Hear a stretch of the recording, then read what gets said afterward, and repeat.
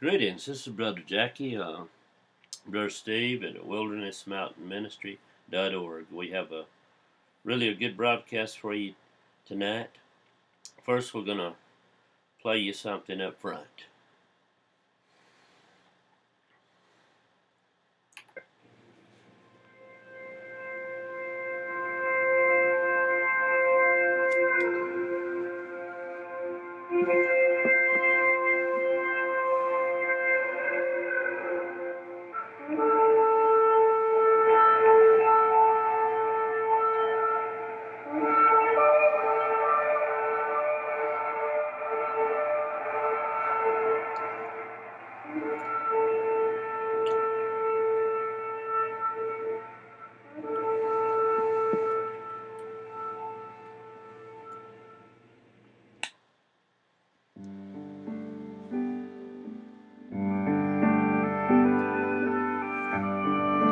Praise God. Oh, Jerusalem, Jerusalem, hear Yeshua cry. How I long to gather you to me. Oh, Jerusalem, Jerusalem, Messiah wept for you. So should we not be too? For Zion's sake, I will not keep silent. Amen. For Zion's sake, I'll not hold my peace. For Zion's sake, for Yerushalayim, I will not rest. I will not rest. All right, this is Brother Jackie, Brother Steve at wildernessmountainministry.org. We come here tonight to discuss Daniel's timeline and John, the Revelator, opening the seals, the seven seals and the thunders. So I guess we could kind of go back from the beginning, can't we, Brother Steve, and kind of fill them in. You want to start it out when we started raising our wheat? Well, the project in earnest really started in 2008 when a 300-acre farm was put into the ministry's hand. And we at that time started to raise wheat in earnest. And ever since then, we have gathered thousands and thousands of bushels of bread quality wheat at the farm in Wisconsin, and now have completed that project. And now we are just awaiting to take the next step of God's vision for Israel and taking the wheat to Israel. Yes. From there, it was around 2008. When I was on the farm in Wisconsin, the Lord began to reveal things to me, like He did with Daniel in night visions. And I was laying up on my bed at 4 o'clock in the morning, a.m. in the morning, and all of a sudden I heard a voice say, "And He shall confirm the covenant with many for 1 week." Well, I realized that God wanted me to go to the book of Daniel, to read, to understand what was going on. It was shortly after that, Brother Steve was sitting in his room up there in Wisconsin on his bed, in his bedroom, and had a little book open, and I'll let him share that with you. Well, the Lord had put on my heart the times that we were living in, and He had me in Daniel chapter 8. And you sat down alongside of me, and I asked you a question. And I asked you, how long shall be the vision concerning the sacrifice? And you started to open up the vision that Daniel saw 2,600 years ago. Yeah, I remember that so clearly. It was shortly right after that that I did begin to view in on the time frame. God was letting me know that we were going to have two things that would happen before the last week began.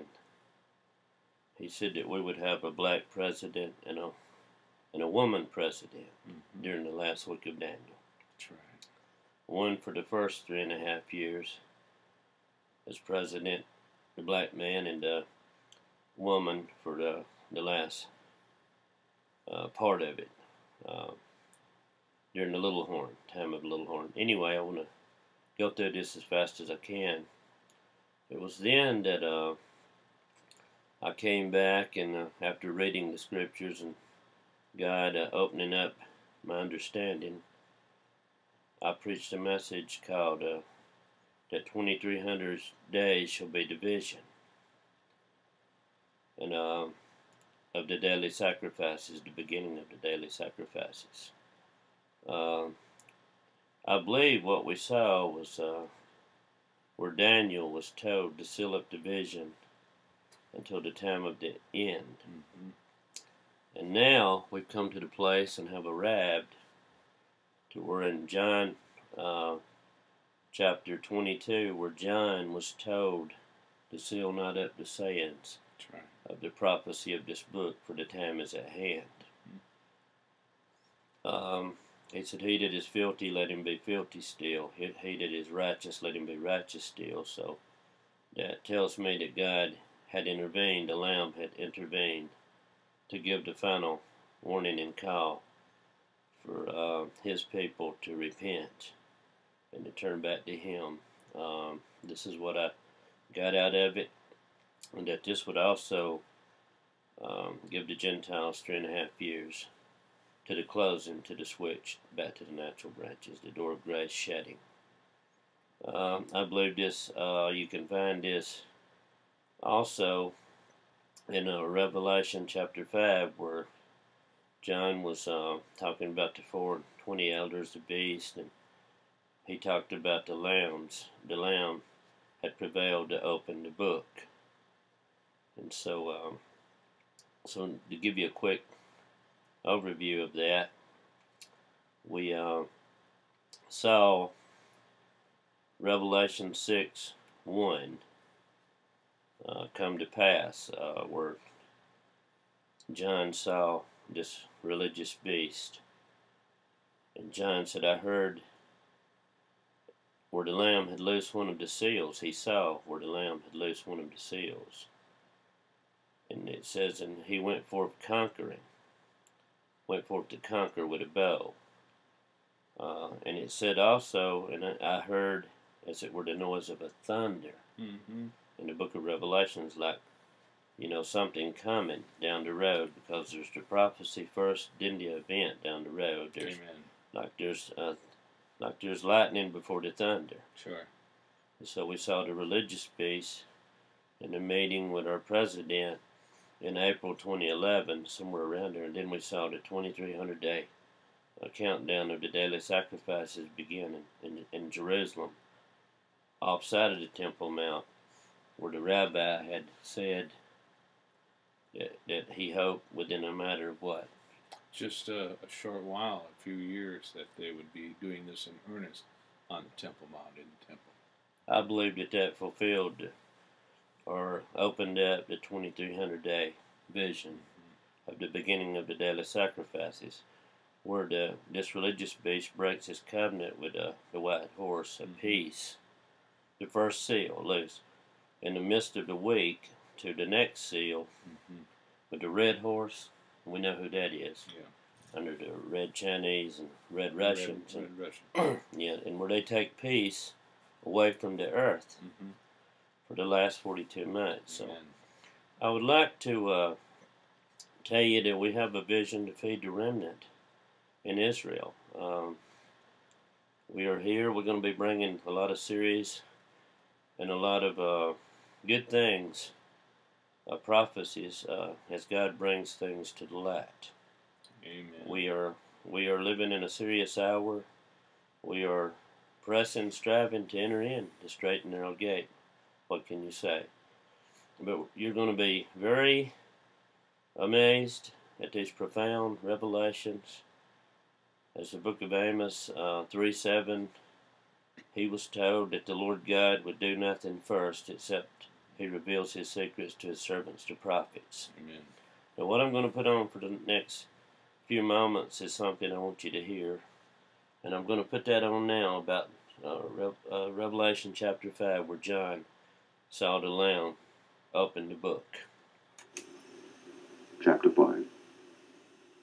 And I saw in the right hand of him that sat on the throne a book written within and on the backside, sealed with 7 seals.